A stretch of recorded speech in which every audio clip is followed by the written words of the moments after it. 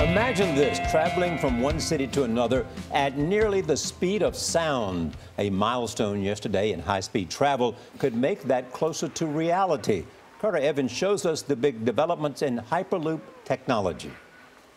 3, 2, 1.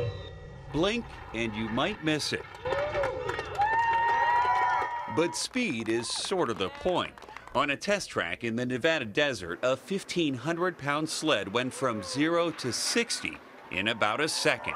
Powered by an electromagnetic propulsion system, it reached 116 miles per hour before plowing into a sand barrier to slow it down. We demonstrated today a full-scale component of the Hyperloop. We always said we were going to move this fast. It's just really amazing to see the team come together behind it and execute. Hyperloop One hopes to build a carbon-free network of tubes with pods that would travel at near supersonic speeds on a cushion of air using electric motors. Theoretically, someone could travel the roughly 400 miles from Los Angeles to San Francisco in about 30 minutes. So this simulates the pod going through the tube? Correct. We got an inside look at Hyperloop's engineering last fall at the company's headquarters in Los Angeles. We literally build a full-scale tube between any two destinations. Then inside of that tube, we have a pod that we can send either people or cargo very quickly.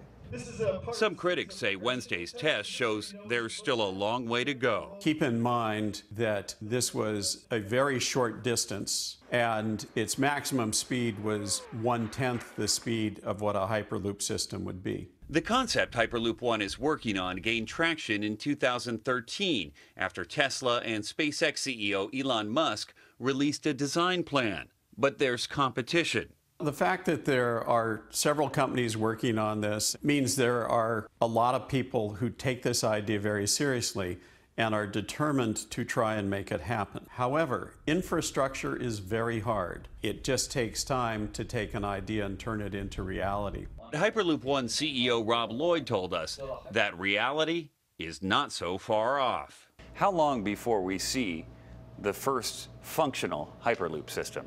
5 years from now, we'll be moving goods and people. For CBS This Morning, Carter Evans, Los Angeles. Oh, come on, Mr. Lloyd, only 5 years? Bring it on. We could go to Washington in 5 minutes. I know. I would so like this. I know. I hope it's not going to take 5 years, what Mr. Lloyd just said. 2 or 3 would be nice. I'd love to try it. LA in an hour. Yeah, I'd like that a lot.